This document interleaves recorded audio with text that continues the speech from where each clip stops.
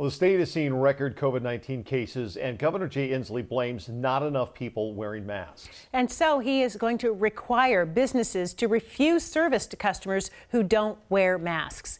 It's a legal requirement, he says, will go into effect next Tuesday. Now, for those who say this is not a problem, anyone who works in a hospital will tell you that this is not a moment of business as usual. Frontline workers have these concerns. I remember talking to a grocery store clerk in Tri-Cities telling me about that he feels that every day he goes to work, there's risk. So is the public losing faith in Governor Inslee's calls for social distancing and the need to wear masks? King 5's Drew Mickelson asked the governor that very question today in an exclusive one-on-one interview in Olympia. Drew, good evening. Good evening, Joyce. The governor knows not everyone is going to like this new rule, but what else is new for the governor? After all, he's had death threats come into his office since the COVID crisis began earlier this winter. In addition to all of these critics, there were some who actually heckled him out of having an outdoor press conference earlier this week. But he says, regardless of what people say, he is convinced that being careful will save lives. If we mask up, we can open up. On Tuesday, you were in the Tri-Cities. You got heckled. All of these leaders have agreed with me that this is something that works. Now, okay, we're going to go inside. Are you worried about people losing faith in masks, social distancing? That was definitely what we saw on Tuesday, I think. No, I'm not. There's actually good news from Tri-Cities. Governor Jay Inslee says despite the interruption, he says mask usage is actually on the increase and is helping slow the climbing case numbers. We're showing some evidence now that this may have already been helping us in Yakima, for instance, where we've increased the mask usage, and we think there's some evidence that we may have started to slow down the spread of the virus. So for a lot of reasons, there's good news in Tri-Cities. A couple people yelling are not going to stop the good news of the smart people in Tri-Cities that are masking up, and I'm glad about that. And while he is ramping up efforts to get more people to wear masks, the governor believes most have been doing it all along. We got one chance to beat this virus. It's right now, and we got one way to beat this virus, and that's to mask up. If we mask up, we'll eventually open up, and we'll save lives in this state.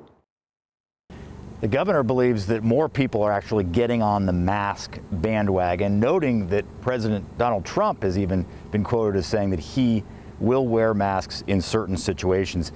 At 6:30, we're going to have more of our one-on-one interview with the governor, and you'll find out why he says history suggests that this upcoming 4th of July weekend could be a dangerous one for the state.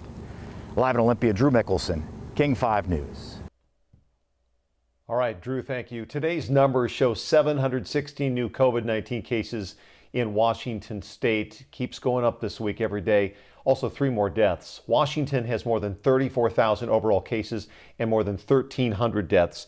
585,000 people have been tested. Of those, 5.8% have tested positive.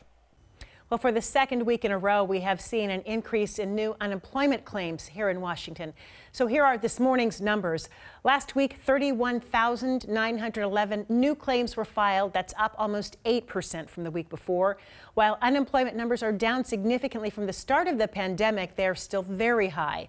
Last week's claims are up 473% from the same week in 2019.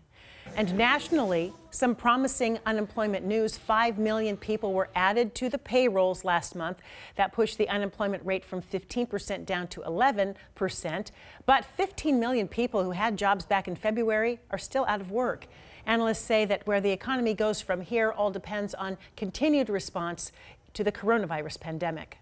We don't get the disease under control, the economy can't return to normal because people don't feel safe. Today's jobs data does not take into account states that are having to roll back reopening because of coronavirus spikes.